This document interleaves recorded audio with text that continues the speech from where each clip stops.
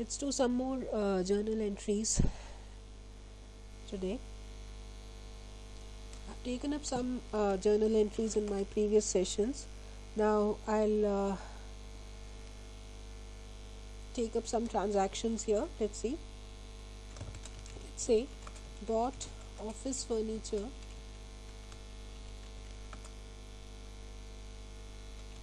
from Gold Age and Company for rupees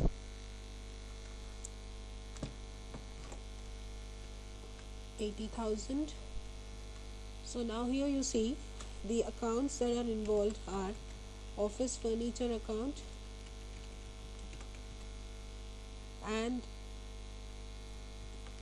we are buying it from Gold Age and Company. This is not a cash purchase, this is a credit purchase. So the other party which is involved in this transaction is Gold Age and Company. Now in this again office furniture is coming in, right? That is a real account, right? So it will be debited, debit what comes in, right? And this Gold Age and Company, this is a personal account. This is a personal account and he is the giver, right? So basically credit the giver for them and this is credit, right? So here the journal entry for this will be office furniture account debit to Gold Age and Company account, right? The amount is 80,000. This is again in the format of a journal only. We have to do all these things, right? So this is the particulars. Here you will have the ledger folio and debit amount and credit amount. The date column is here, right? So here debit side you will have 80,000 and credit side again you will have 80,000 and the narration for that comes here,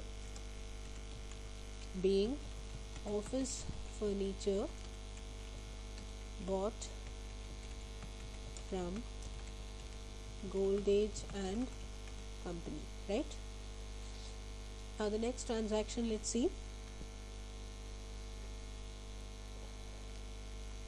Goods sold to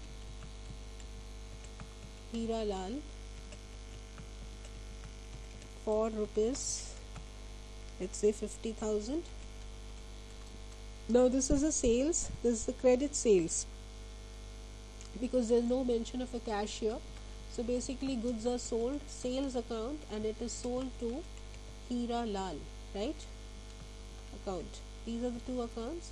Sales account, as we know, is a nominal account, right? And this is an income. Sales account, when we do something, when we sell something, it's basically an income for us. So sales account will be credited, right? Credit all incomes and gains. Hira Lal account is a personal account. When we are selling the goods to Hira Lal, he is receiving the goods, right? He is receiving the goods, so he is the receiver. So this is debit the receiver, right? Debit the receiver. So this entry will be Hira Lal account debit to sales account, right? The amount in the credit column 50,000, amount in the debit column again 50,000, right? So here you will write being goods sold to Hira Lal, right?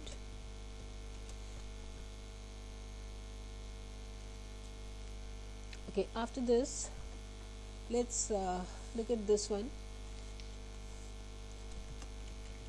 Bought building for cash rupees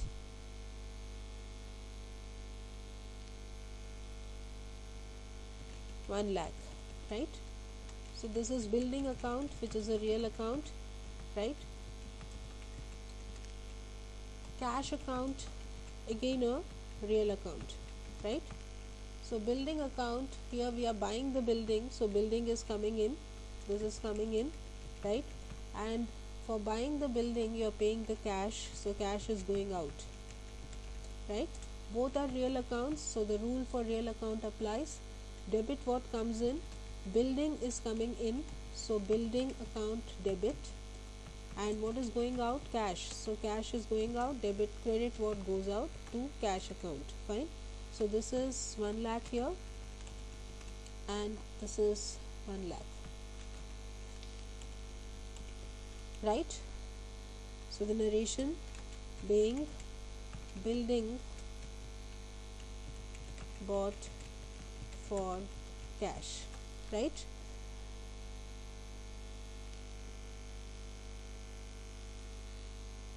Okay, now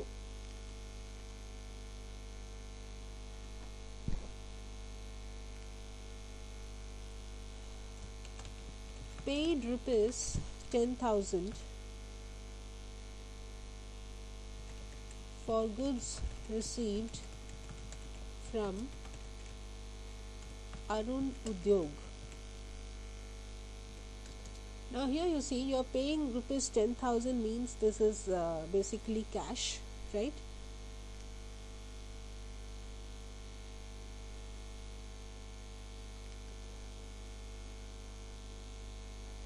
This is actually put in a different way. Paid rupees 10,000 for goods received from Arun Udyog means it is you are purchasing goods from Arun Udyog, right?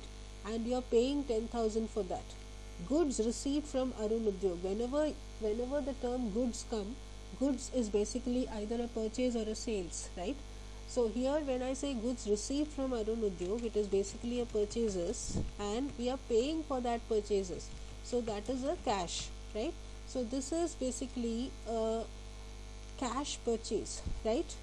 So here purchases account will always be debited, right? Because it's an expense and debit all expenses and losses for the nominal account. And cash account is a real account. We are paying the cash, so cash is going out, right? Cash is going out, right? So purchases account will be debited and cash account will be credited. Purchases account will always have a debit balance, so wherever you have this purchase, wherever you are purchasing something, purchase is always going to be debited and sales will always be credited. Remember that, right? Purchases account 10,000 to cash account 10,000, right? This, and here this is a narration being goods purchased. You can write it like this: goods purchased from Arun Udyog for cash, right? So we have seen some 5-6 journal entries in this. The first one here, bought office furniture, we saw goods sold to Hiralal, this is the credit sales. Then this is again a cash purchase for an asset, right? This one. And now let's take up one more.